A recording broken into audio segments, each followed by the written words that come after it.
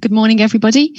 As Matt said, my name's Andrea Catons, and I'm part of the REACH CLP and PIC team in HSE's Chemicals Regulation Division. In particular, I lead on the delivery work that we do on the operation of CLP.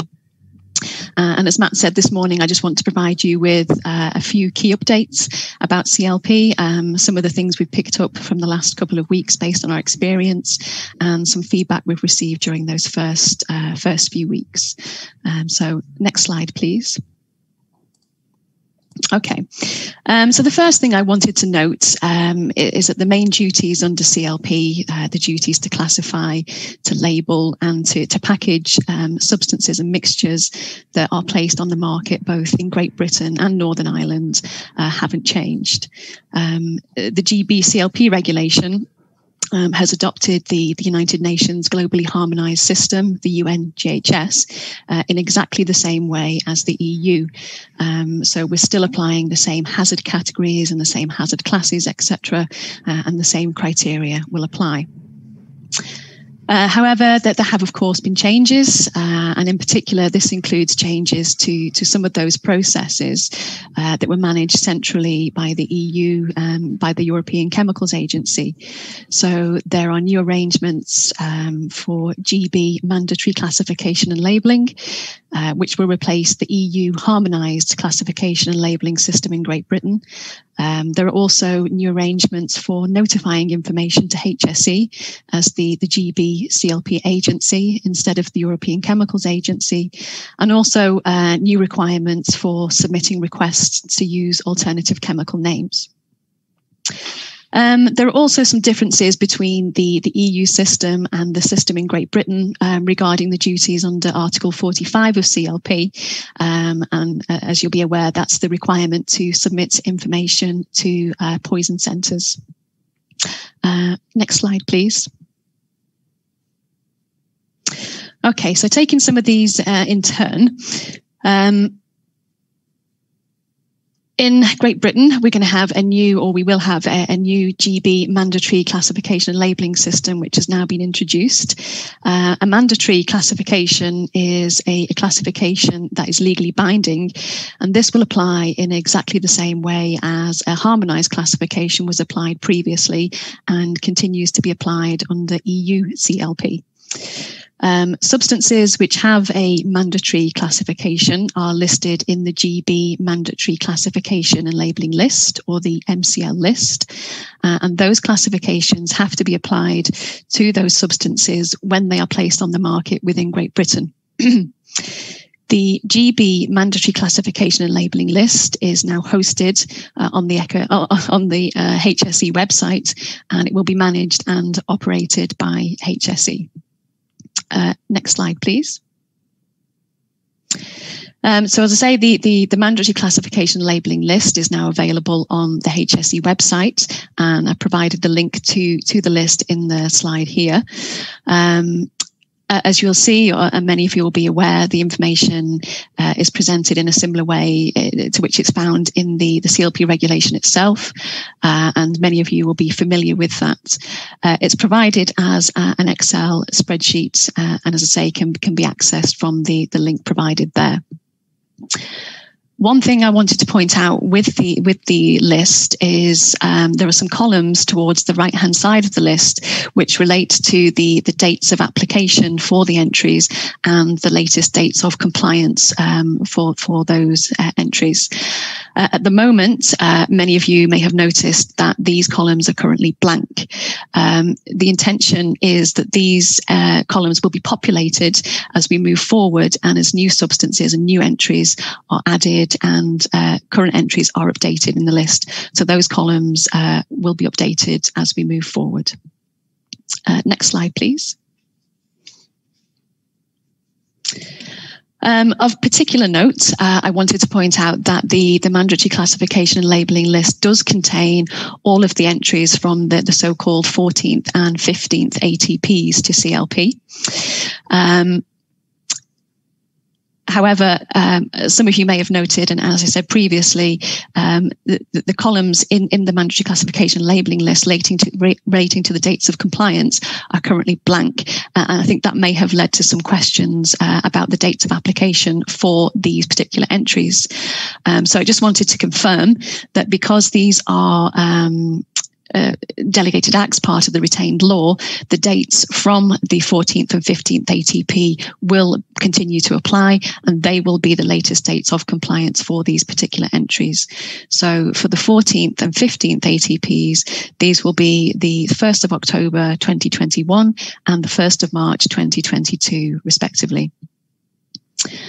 The entries in the 17th ATP to CLP have not been included in the GB MCL list to date. The reason being that the 17th ATP had not entered into force at the point at which the transition period ended, and therefore they weren't automatically carried forward. However, the proposed changes from the 17th ATP will be considered separately by the arrangements for the mandatory classification labelling process under GBCLP.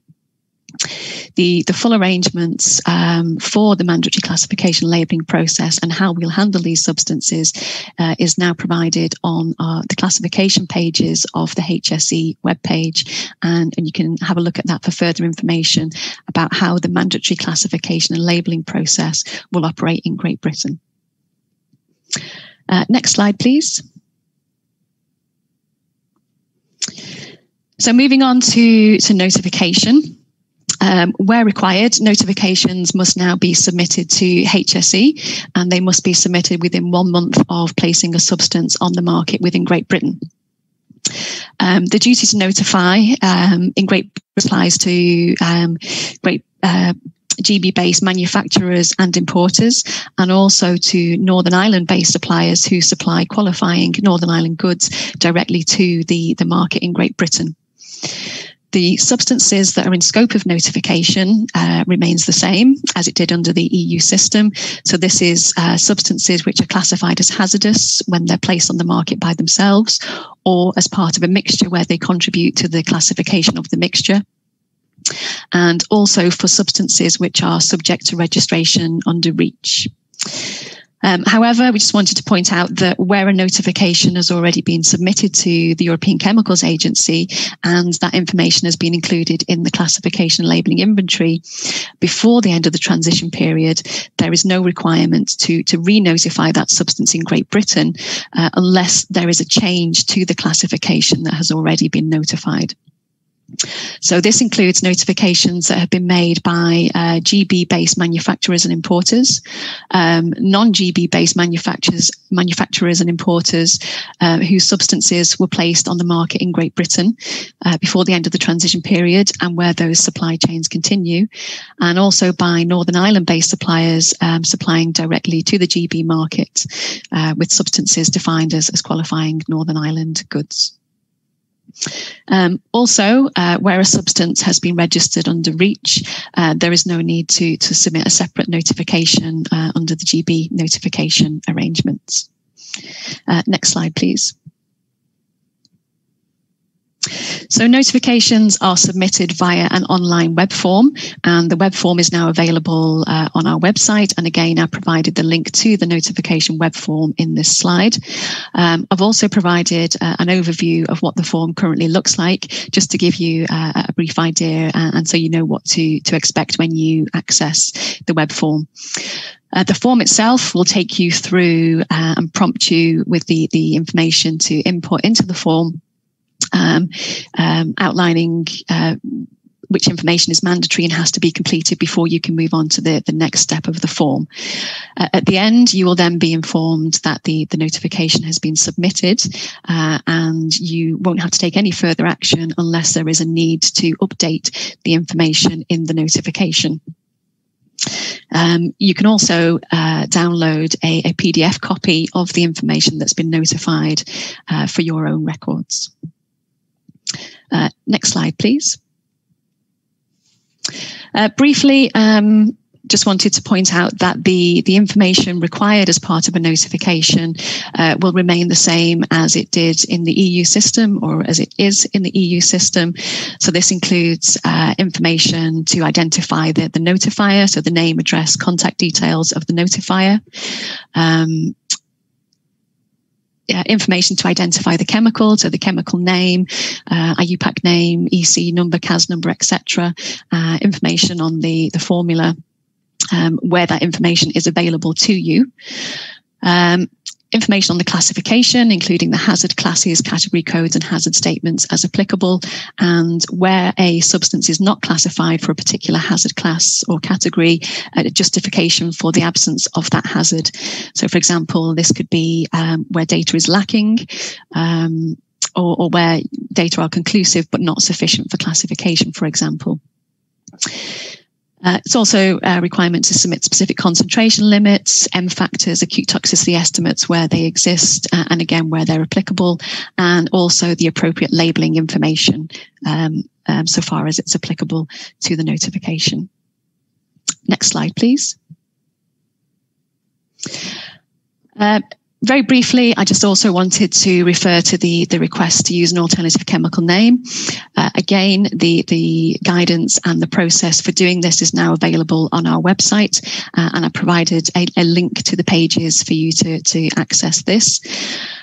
Requests are submitted by downloading a Word form, which can then be emailed to us. And the information is provided on the website with clear guidance about how to submit it. The type of information to submit and the conditions under which an alternative name can be requested remain the same as they did under the previous system in the EU. Next slide, please.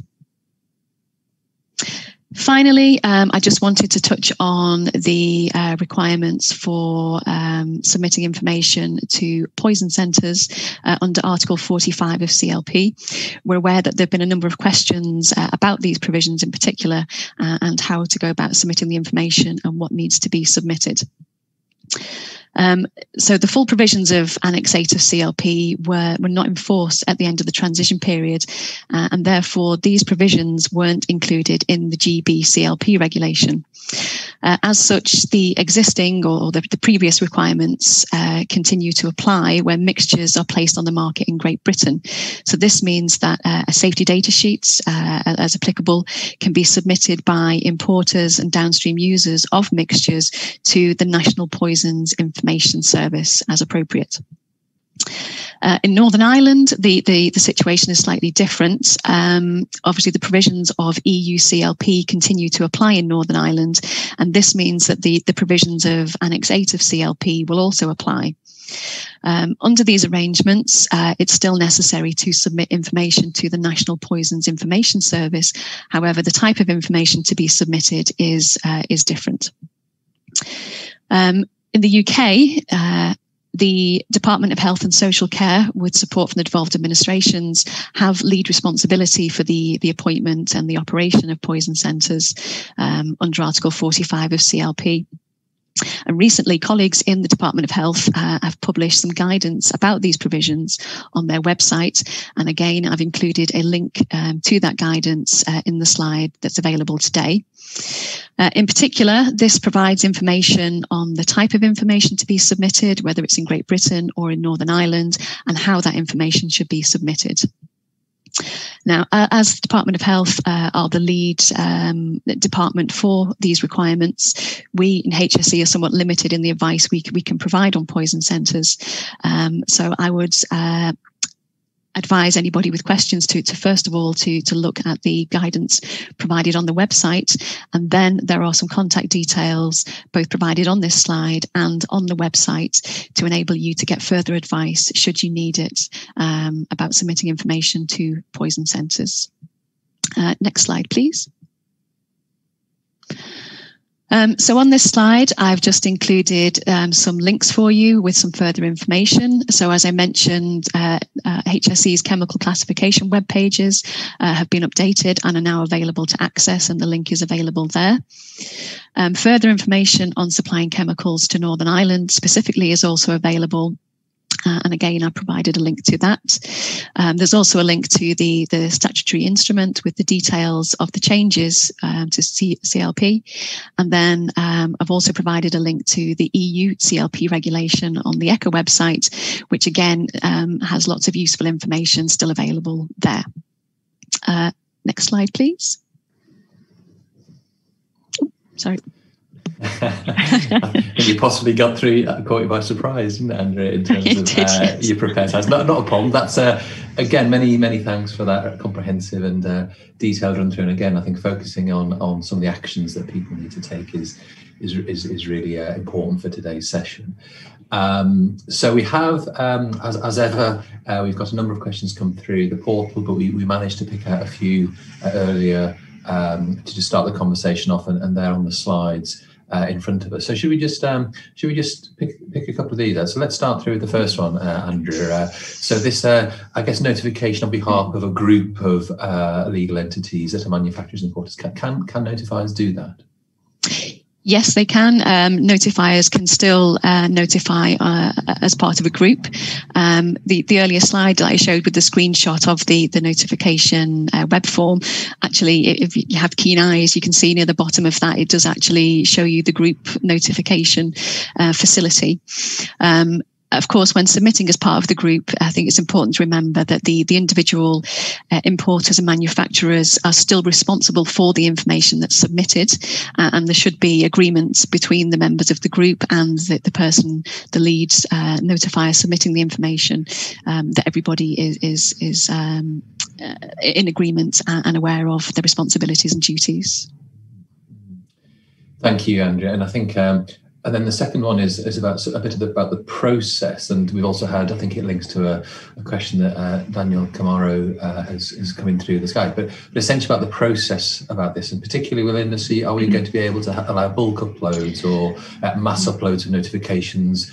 Perhaps, if not now, are we looking to do that in the future? Are you able to give a view on that? Yeah, in the current system that we have, the web form, which I showed previously, we don't currently have a bulk upload facility.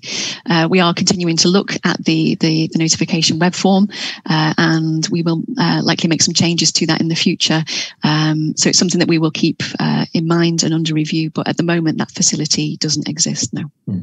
So the process, the question is the process that you set out in the screenshots, and people need to look at that and follow that and look at that notification process. Yeah. Currently, notifications have to be submitted on an individual basis. Yeah, brilliant. Again, so question 3, obviously, we've heard from Alan and Rachel earlier about the differences between Northern Ireland and GB. But again, just in terms of the CLP regime, Andrea, what in terms of items supplied to Northern Ireland, what is the duty to, which laws do they comply with? Yeah, so in a similar way, in Northern Ireland, the requirements of the EU CLP regulation continue to apply. So where goods are placed on the market in Northern Ireland, it will be necessary to continue to comply with the requirements of the EU CLP regulation. So, for example, that will include notification to the European Chemicals Agency and that kind of thing. So they will comply with EU CLP and not GB CLP. Of course, where goods move from Northern Ireland to Great Britain, it will be necessary to comply with the requirements of GB CLP instead. Yeah, and that links through to the next question as well around, this is about the labelling, isn't it, yes, Andrea? Yeah. And, the address, particularly for GB CLP. And I don't know whether we've had any questions in around exporting over to the EU, but you might want to touch on that in your answer. But in terms of this specific question, does it require a GB address and phone number? Yes, is a simple answer. Yes, when you're placing a chemical on the market in Great Britain, there is a requirement to have the contact details, the address and telephone number of a GB-based supplier. If the goods are moving from Northern Ireland into Great Britain, it can be the Northern Ireland-based supplier supplying directly to the GB market. Where goods move into the EU, then of course these will need to comply with EU CLP, and there'll be a requirement to have the contact details for an EU-based supplier on the label. It will be possible to have more than one address on the label. Where this is the case, for example, in Great Britain, as I say, we want to see the address of the GB supplier, but it would also be possible to include the address of an EU-based supplier, but in the supplemental information. And importantly, that mustn't cause any confusion over where a recipient or a user of that chemical would go for further information. It must be clear to the importer that the address of that other EU supplier can provide additional information, and that there is agreement to provide all of those details on the label between the relevant parties.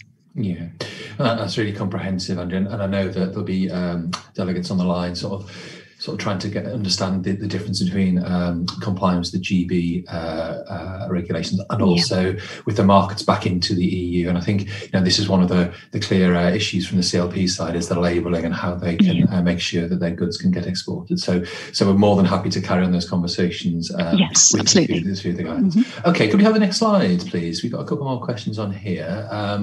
So how do we go about requesting a change to a mandatory classification?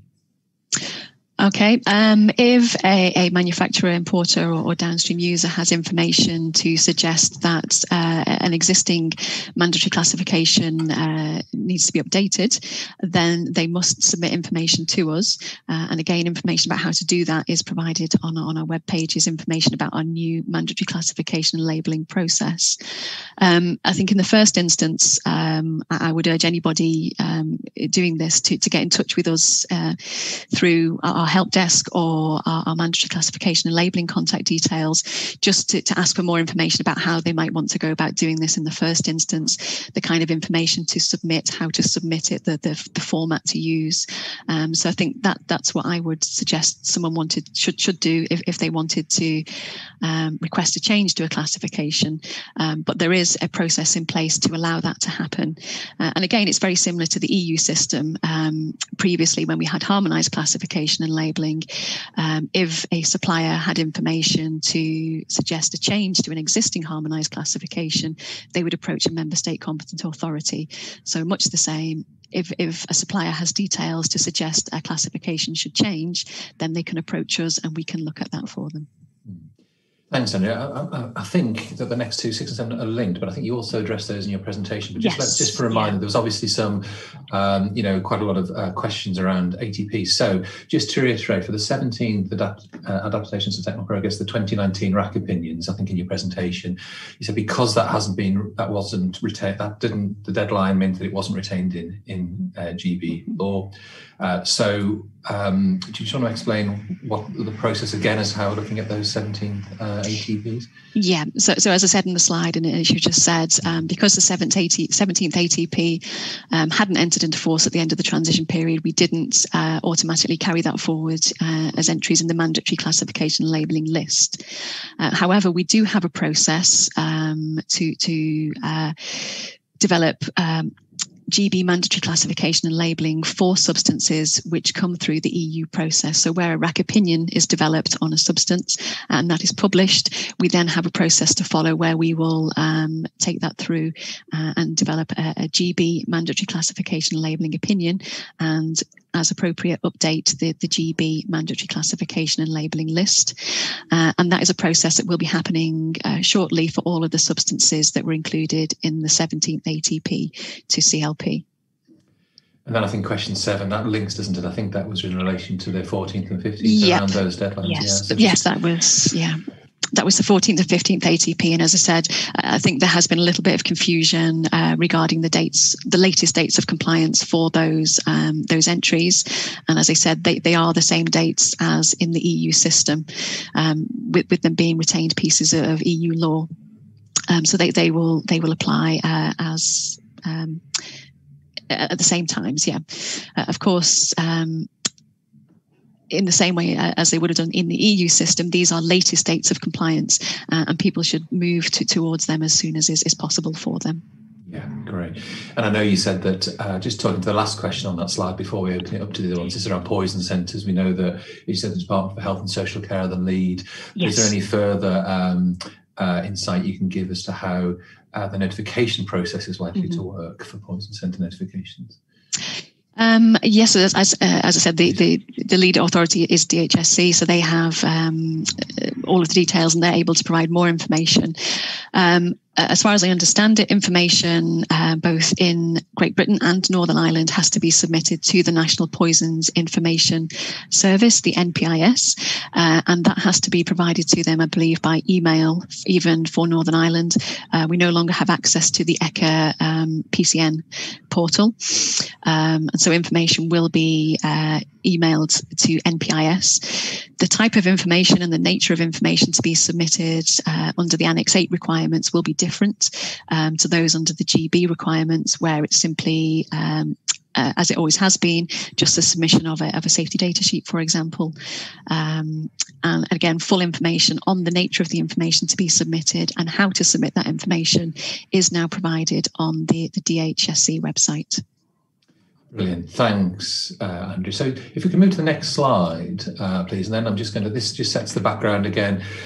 This is the help desk that is run by certainly Andrea's inputs and works with people in her team to serve as that. So do put some of the questions in if you've got detailed questions on that. Let's just see what we can do in the next sort of 8 minutes on some of these other questions. So again, you're on the slightly on the back foot, Andrea, but let's see what we can do. And I think there's a helpful just a clarification from Jenny from Whitcomb Limited, and this is about CLP notifications versus REACH notifications. So I think you mentioned in your talk, Andrew, but just to clarify, do we need to make a CLP notification when putting a new product onto the GB market if a REACH registration has already been made in UK REACH?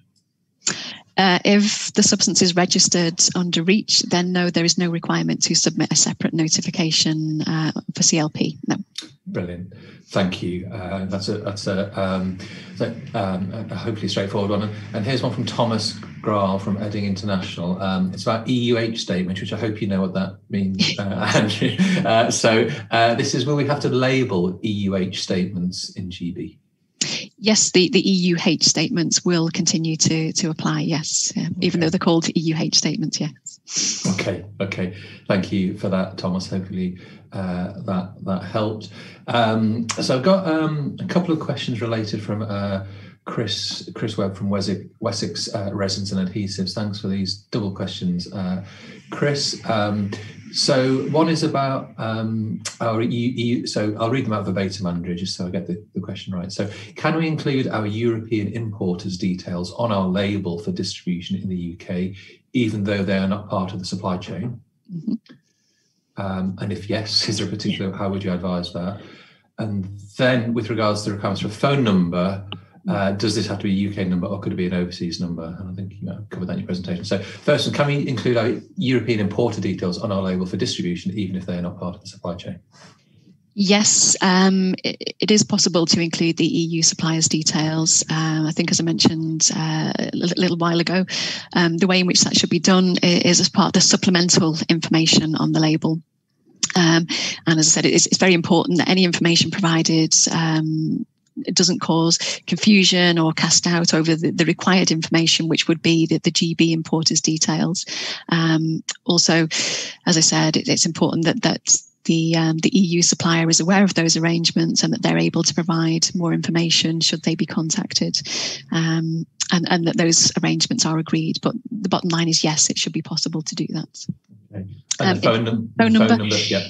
Yep. So in terms of phone number, the regulation itself doesn't actually specify where the phone number should be based. However, it does say it should be for the supplier. So it should be a phone number that the supplier is associated with.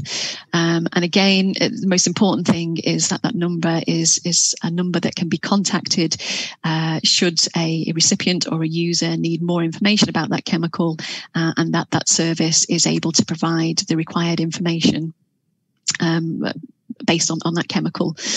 So yeah, it doesn't necessarily have to be a GB base number, but it needs to be a number that is associated with the supplier and can get more information as necessary. Great. No, I think that's comprehensive. So thanks, Chris, for that question. So I've got a question on safety data sheets from Dave Spate from Global MSDS Limited. And particularly the question is, what needs to be stated in section 15 of a safety data sheet? And I think the follow-up question is, what is mandatory rather than minimum? So what's the mandatory versus minimum sort of conundrum? Okay. Of course, the full requirements for safety data sheets are part of the REACH regulation. I think section 15 is about maybe additional information that isn't elsewhere within the safety data sheets and other information required from other regulatory areas. Of course, the information on classification and labelling has to be provided in section 2 of the safety data sheet. In terms of what is mandatory, then the information on the mandatory classification and labelling as provided in the mandatory classification and labelling list has to be applied to those substances. However, if a supplier has information to show that the classification criteria for an additional classification are met, then the mandatory classification can be added to. So hopefully that answers the question that what's in the list has to be applied, but it can be added to if there's information to show that an additional hazard is applicable. Great, thank you, Andrea. Hopefully that picked up that question. Sorry for putting you on the spot for section 15.